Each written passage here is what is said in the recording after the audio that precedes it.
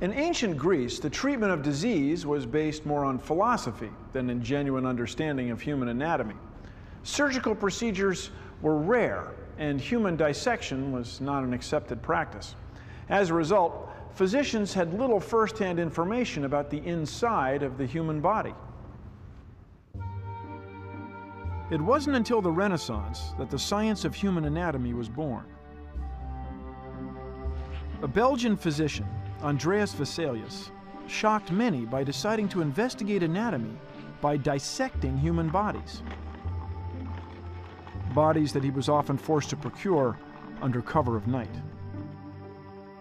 For medical students like Vesalius who wanted to dissect, they had to just find bodies from outside of the legal channels. Once Vesalius became a professor at Padua, the person in charge of executions was actually a friend of his, so Vesalius could even go in and observe the living prisoners who were waiting execution and say, I want that one, and then the person would be executed. According to Dr. Bilabil, Vesalius was determined to pass on the first-hand knowledge that he had gained from his skillful dissections by writing a book on human anatomy. The result was his De Humani Corporis Fabrica, on the structure of the human body. First published in 1538, Fabrica is considered one of the greatest books in medical literature. It's regarded as one of the greatest discoveries in medicine because it contains the first accurate description of the interior of the human body.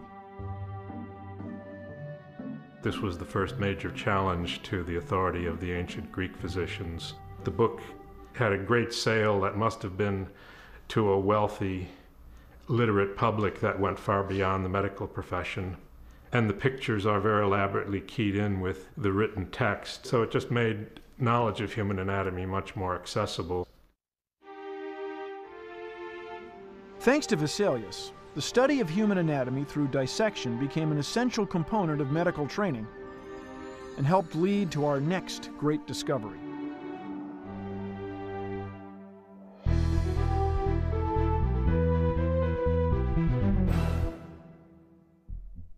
The human heart, a muscle the size of a fist, beating more than 100,000 times a day, over 2 billion heartbeats by the time you turn 70, pumping more than 5 gallons of blood a minute.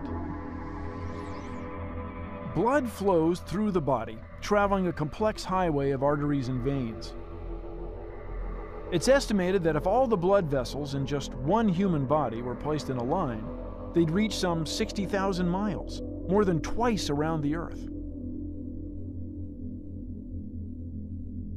But in the early part of the 17th century, how blood works in the body was misunderstood. The prevailing theory was that it ebbed and flowed through the heart by way of pores in the soft tissue. Among those who believed in this theory was an English physician named William Harvey. He was fascinated with the workings of the heart. The more he studied the beating hearts of animals on his dissecting table, the more he realized the accepted theory of blood flow couldn't be right. Quite explicitly says, I began to think whether the blood might have a motion, as it were, in a circle. And then he begins a new paragraph and he says, and this I afterward found to be true. In his dissections, Harvey observed that the heart had one-way valves that kept the blood flowing in one direction. Some valves let the blood in, while others let it out. Here was his great discovery.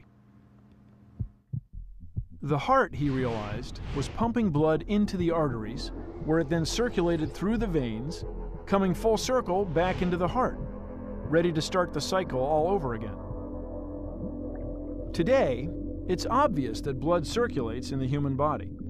But in the 17th century, William Harvey's discovery was revolutionary. This was really striking at the very core of traditional medical ideas. And at the end of his treatise, Harvey says, when I think of the countless implications that this will have for medicine, I see a field of almost unlimited possibilities. Harvey's discovery led to major advances in anatomical research and surgery, and simple, life-saving ones too. In operating rooms and trauma centers around the world, surgical clamps are used to stem the flow of blood and keep a patient's circulation intact. A simple device, but each one a reminder of William Harvey's great discovery.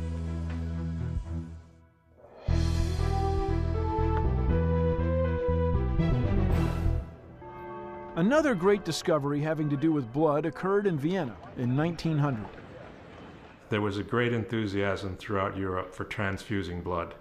And at first there were claims that this had marvelous therapeutic effects, but this was followed within months by reports of people who died. Why did some blood transfusions work and others didn't? An Austrian physician named Karl Landsteiner was determined to find the answer. He mixed blood samples from various individuals and studied the effects. In some cases, the samples mixed safely. But in other combinations, the blood clumped and became sticky. On closer examination, Landsteiner found that clumping occurred when certain proteins called antibodies in the recipient's blood bonded to other proteins called antigens on the donor's red blood cells. For Landsteiner, this was the moment of discovery. He realized that not all human blood was the same. He determined that human blood could be divided into 4 distinct groups. He called these blood groups A, B, AB, and O. He realized that blood transfusion could only be carried out safely when people received blood from someone who shared the same blood group. The impact of Landsteiner's discovery was immediate. Within a few years, blood transfusions were being practiced around the world, saving countless lives. By the 1950s, accurate blood typing helped make organ transplants possible. Today, in the United States alone, blood transfusions are performed about once every 3 seconds. Without them, it's estimated that 4.5 million Americans would die each year.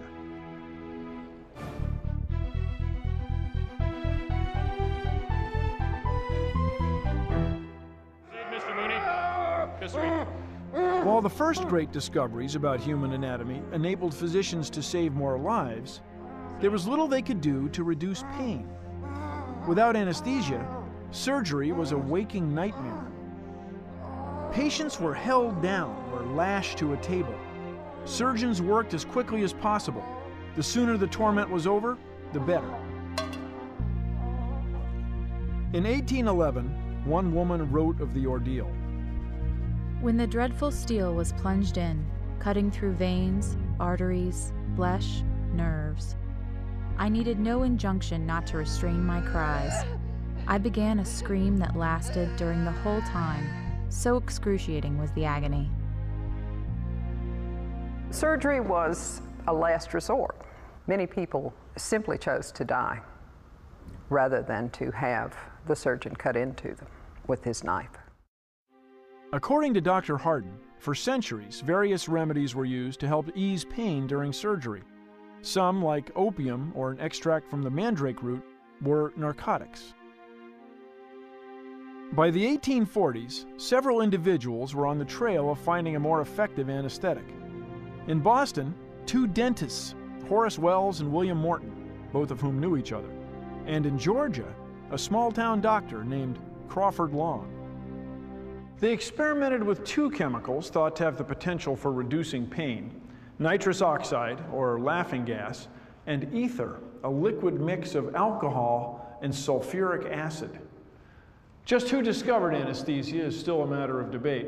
All 3 doctors claimed it. One of the first public demonstrations of anesthesia occurred on October 16, 1846.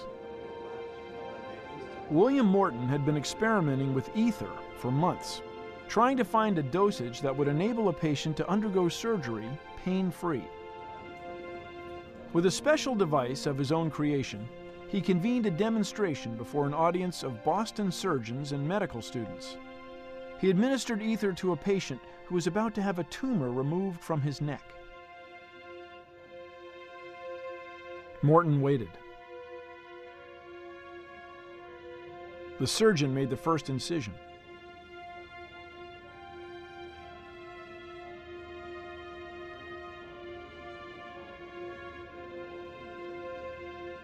Remarkably, the patient did not cry out. After the surgery, the patient reported feeling nothing throughout the entire operation, and word quickly spread. Surgical pain was conquered. Anesthesia had been discovered. Despite the discovery, many people were reluctant to use anesthesia. Some religions believed that pain was to be tolerated, not relieved, especially during childbirth. Queen Victoria played a role in this. In 1853, she was giving birth to Prince Leopold, and she asked for and was given chloroform, and found that it relieved the pain of childbirth. And shortly thereafter, women in general said, I think I'll have chloroform too. If it's good enough for the Queen, it's good enough for me.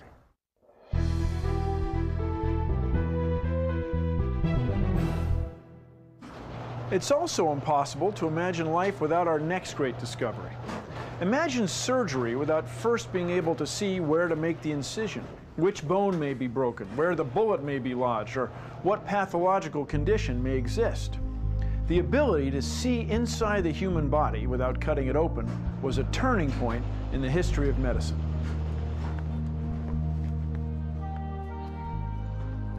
To find out more about it, I paid a visit to Betty Ann Holtzman-Kevles, a professor of history at Yale University. At the end of the 19th century, people were using electricity, but they didn't understand what it was.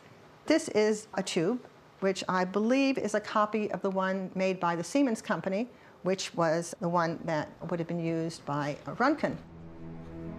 Röntgen was German physicist Wilhelm Röntgen. In 1895, he was experimenting with a cathode ray tube, an evacuated glass cylinder, a vacuum tube. Röntgen marveled at the glow created by the rays coming from the tube. For one of his experiments, Röntgen enclosed the tube in black cardboard and darkened the room. Then he turned on the tube.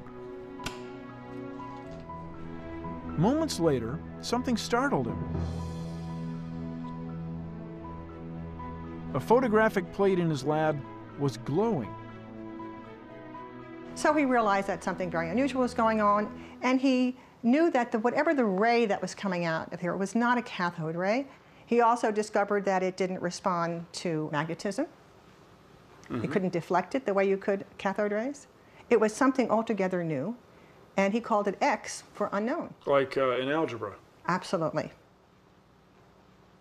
Röntgen had accidentally discovered a radiation unknown to science, which he called X-rays. After having been rather mysterious for several weeks, he called his wife down. He said, Bertha, let me show you what I'm doing, because no one's going to believe this. And he had her put her hand under the ray, and he took an image of her hand.